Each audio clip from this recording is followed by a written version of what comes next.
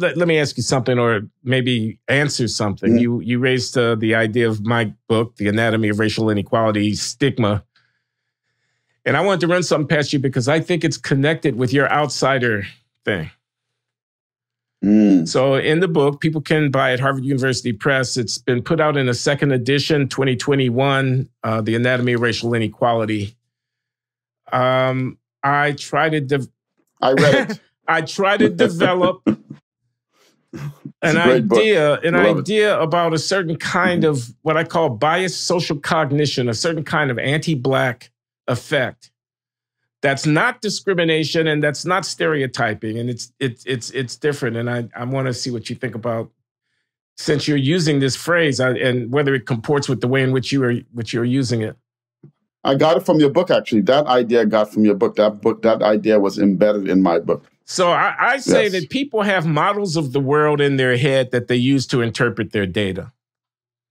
They have crude explanatory matrices. They have a framework. And that the way that they arrive at the framework is not entirely rational. It's not strictly deductive. It's not only driven by evidence. It's driven by meanings. Put that word in quote. Meanings as distinct from logic. The meaning is a kind of pattern recognition, conformity thing. It feels right. It's intuitively plausible. Not that I have done an estimate and my estimate is 6.5 on this parameter, but rather that the framework that I'm using through which I will see the world and interpret evidence feels right to me. Can I ask a question? Can I interject and ask a question very quickly? Does that also include comfort?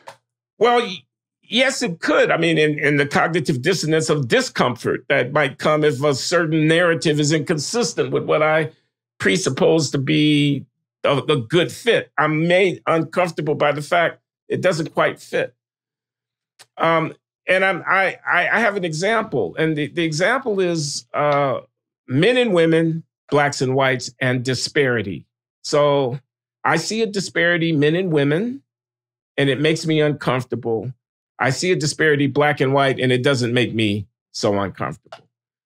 In the academic discipline, it might be that gender disparities are much harder to give an account for, but people may be more able to assimilate ethnic racial disparities into their framework without it triggering a sense of disquiet. Or another example I give is incarceration, where men are vastly outnumbered amongst the people who are put in jail relative to women. Blacks are also vastly outnumbered relative to their number in the population compared to whites. But whereas we might think mass incarceration by race is a problem, we don't think mass incarceration by male-female is a problem at all. We accept the huge racial male-female disparity in punishment because we really, deep down, our social meanings associate violence and law-breaking and uncivil behavior with male more so than female, that kind of idea. Mm-hmm. So when I'm talking about racial stigma, I'm saying the tendency to embrace an essentialist explanation. So we're confronted with the fact relatively few theoretical physicists who are Black amongst all theoretical physicists. What is the account that we're prepared in the back of our minds to entertain for that fact?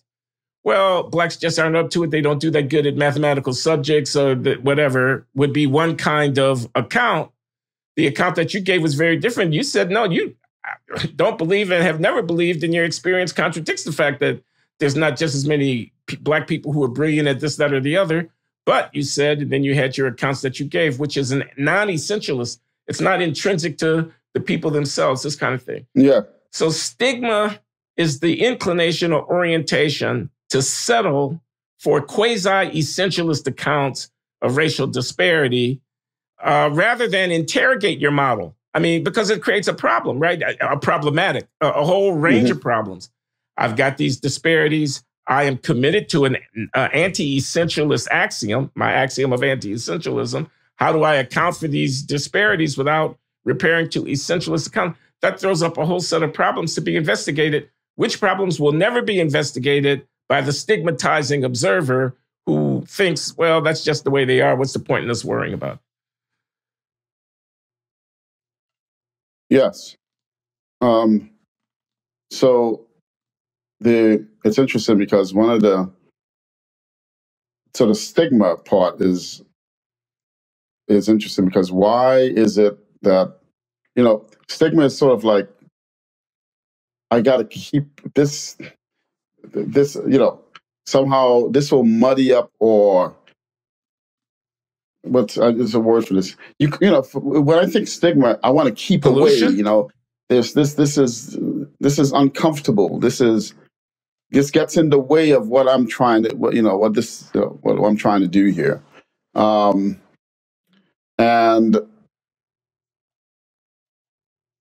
I walked in a room, and I am, a 6'5" towering black man with a baseball hat on, and I got a bunch of quantum gravity stuff going on in my head. But I walk in that room, and just a bunch of characters from the Big Bang Theory. Yeah. You know what I'm saying?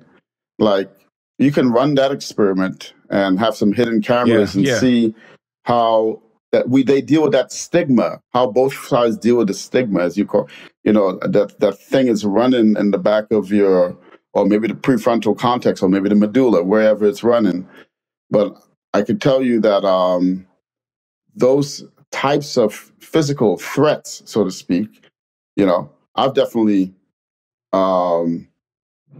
experienced that. I've definitely tried to figure out ways to mitigate that. I got to tell you a story. And it's kind of like you would be telling this story, except I'm the one telling it this time. So I'm a professor at Boston University. It's in the 1990s. And I'm pretty, I'm a university professor, okay? I'm in my 40s. I mean, and late 40s. And I'm at the Japanese restaurant having a solo lunch. And these guys from the operations research department in the business school walk in and sit down at the table next to me. And they start talking about queuing theory.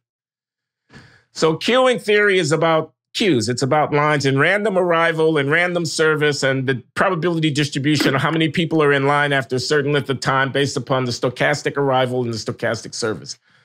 Except their problem was different. Their problem was a stoplight in an intersection. And how long would the length of cars be waiting at the intersection at a red light based on different stochastic flows of cars on the two different roads that were intersecting each other? So they're just talking queuing theory. So I'm listening and eating my lunch. And at the end of the lunch, as I'm walking by their table, I lean over and I say, have you seen the paper by Schmidt on this aspect of queuing theory? Who was just a guy, this paper that I read 10 years before when I was, doing a little bit of research on queuing theory.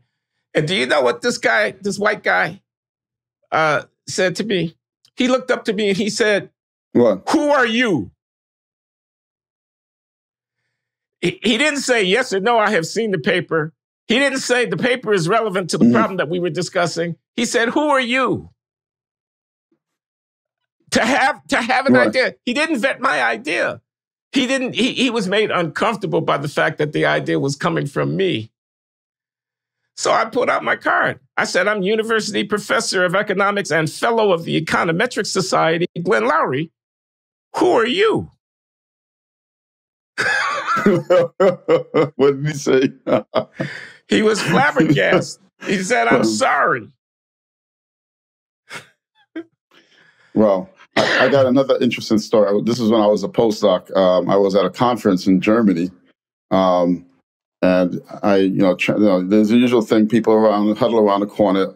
And I noticed that there was an interesting conversation going on there.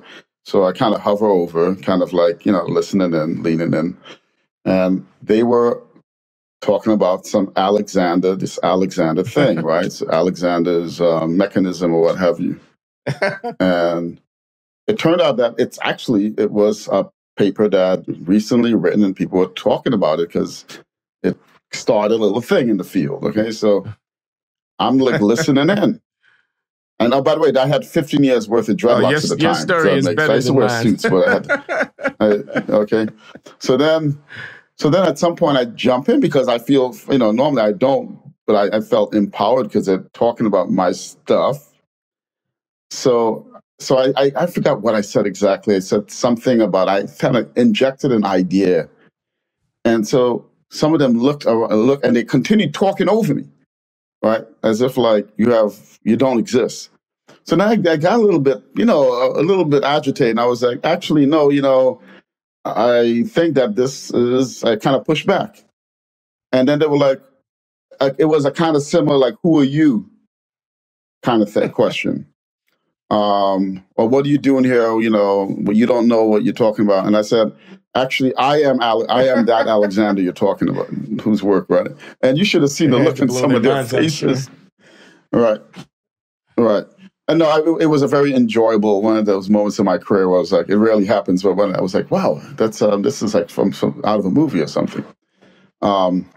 Yeah, but Glenn, I think that it's funny. We talk about all these other, the other isms and the reasons why there's a problem, why, say blacks don't succeed, or maybe we shouldn't be doing science. Maybe we're not. It's not.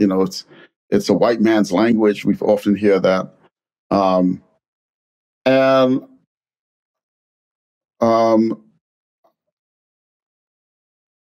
there is something going on, but it's none of those things. I think it's closer, like, when you are uncomfortable, when there's stigma and you can't speak of it because it's stigma by definition, then, and that's right. So for me, one becomes, through stigma, you can become an outsider.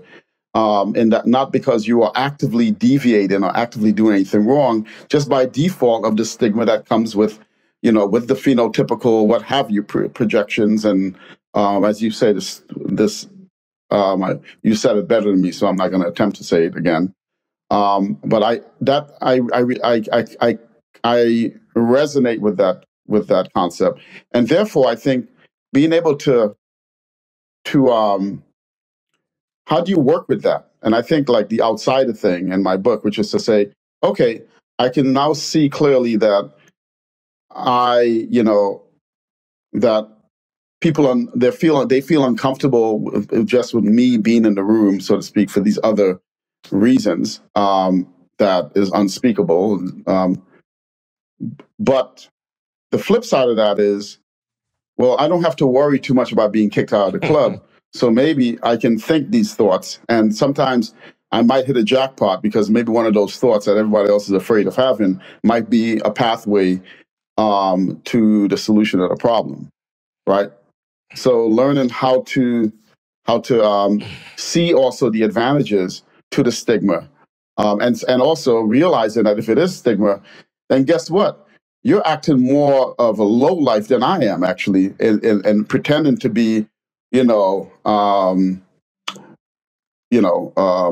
whatever, a more evolved human being. I mean, the fact that if you're exercising stigma without yourself, what was the word? Using any kind of self-referential, I get it.